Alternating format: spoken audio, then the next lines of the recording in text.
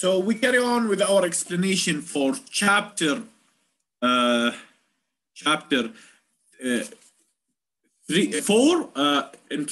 railway systems engineering, understanding this discipline, systems engineering, and we have reached section 2. And in section 2, we'll be looking at some of the fundamental topics that affect system engineering. So without further ado, let's start looking at systems engineering in railways. So this is the chapter content, and we will be, let me start from the beginning of the chapter. We will be discussing the following topics. We will be talking about the V diagram and how important is the V diagram for systems design. Also, we'll talk about requirements. What is a requirement and how we collect requirements from different stakeholders to build our system. Also, we'll talk about some concepts in systems engineering, specifically the things that are related to reliability. Also, we'll talk about system design and functional decomposition, this concept of decomposing functions from requirements. Also, we'll talk about some of the systems engineering tools that are available and people use. Then we will be talking about configuration management. So this is the V diagram, the whole grail of systems engineering, one of the most important graphs. And it tells the story of how we really build systems. So we start with a concept of operation or a systems engineering plan. Then we need to start writing requirements. What do we expect our system to achieve? If we are building a car, we expect the car speed to be 200 kilometers per hour or to reach 200 kilometers per hour. We expect it to accelerate at 1.2 meters per second. We expect it to be comfy.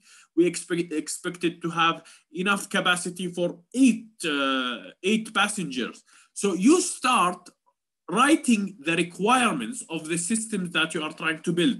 And if it's a complex railway project, it will take much more time. So the second thing, we'll talk about subsystem requirements, high-level design. And by that, it's now we have system-level requirements, then we look at the subsystem.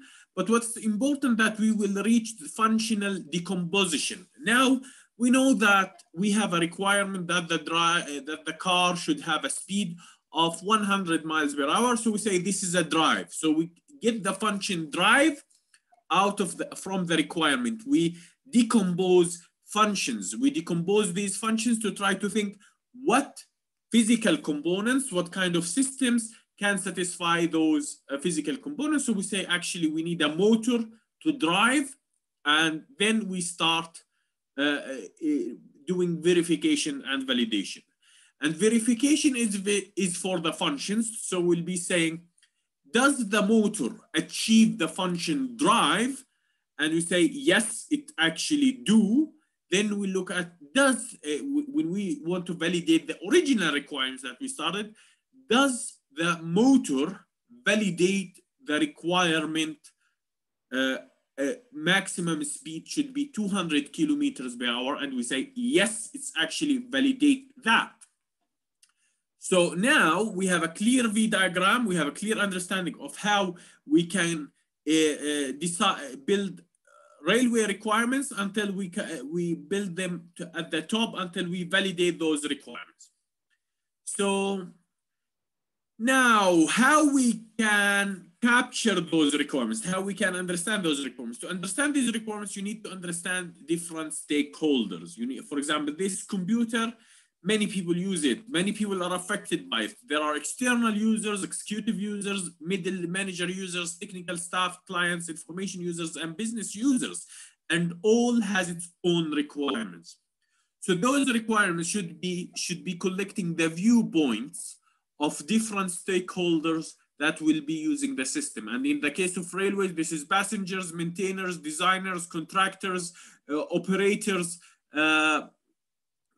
students, employees, employers, freight rail services, and others. So we need to collect all of these stakeholders and to collect their viewpoints and their requirements in a written and clarified manner, and a clear manner. And what do we mean by written in a clear manner that it should be measurable. The requirement should be measurable, achievable, and sometimes testable. So it should be measurable. We need to write a statement that we can measure.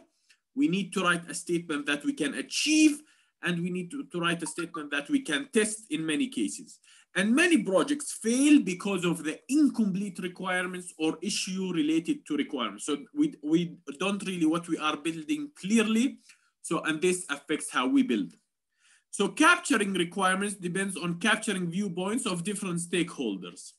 So you need to catch these viewpoints of different stakeholders. Requirements can be design requirements, systems level requirements, user requirements, operational requirements, maintenance requirements, and reliability requirements.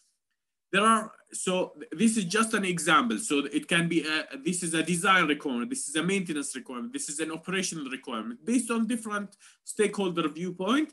And sometimes we split those to mandatory requirements and preferential requirements. One of the tools that can collect those requirements, there is a software called Doors that was bought by IBM.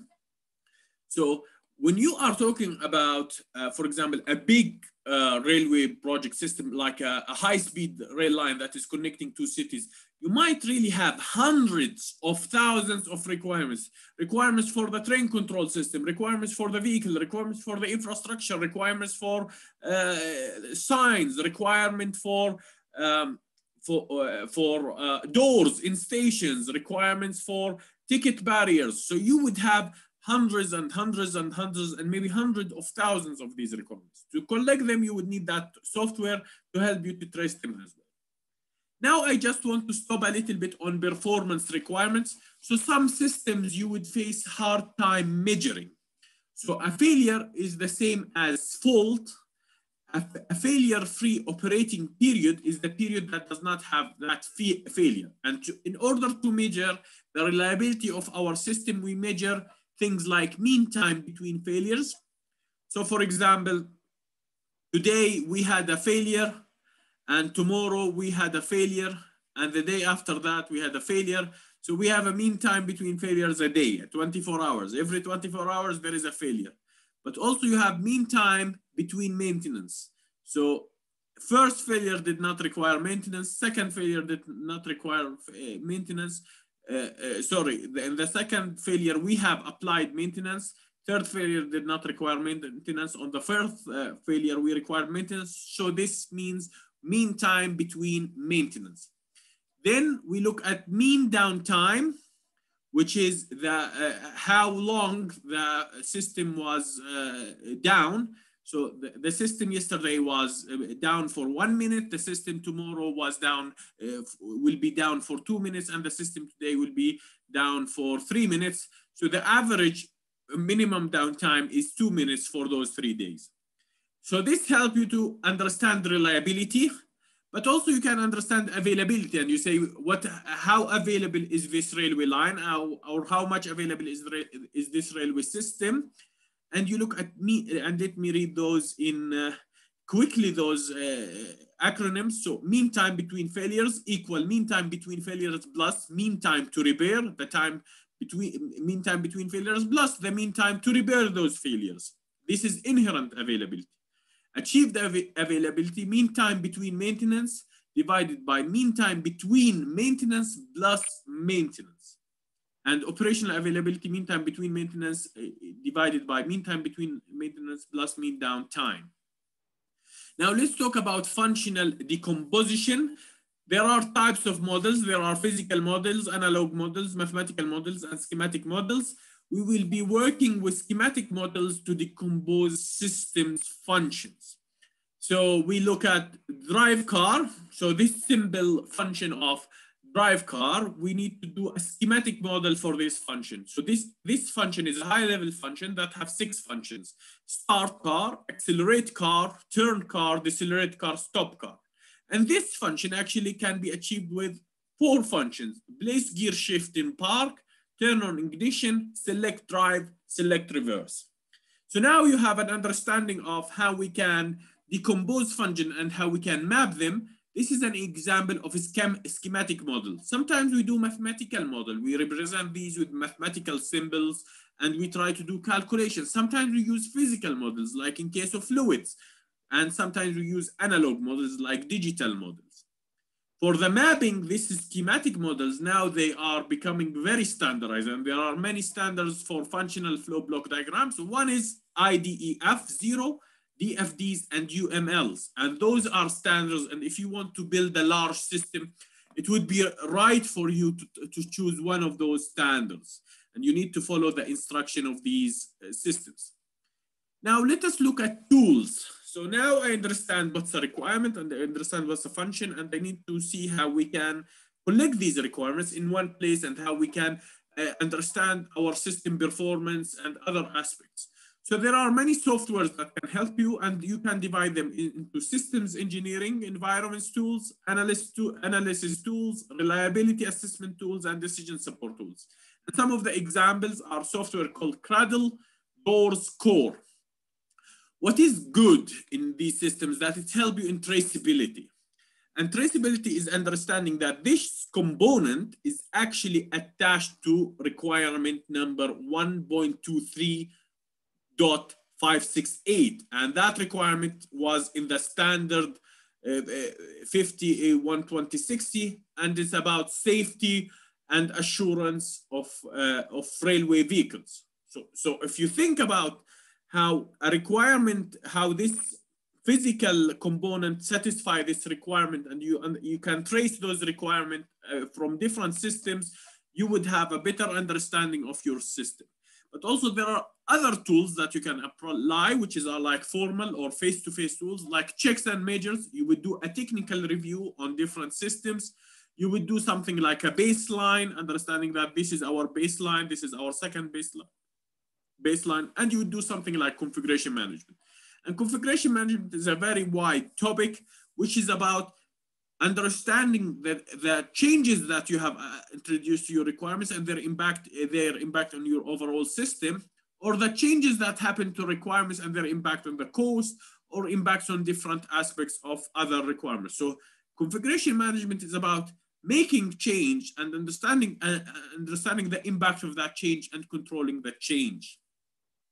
So let's look at configuration management. So control changes to the configuration or design. For example, in many cases you would have a design change. This is really one of the basic things that can happen in any project.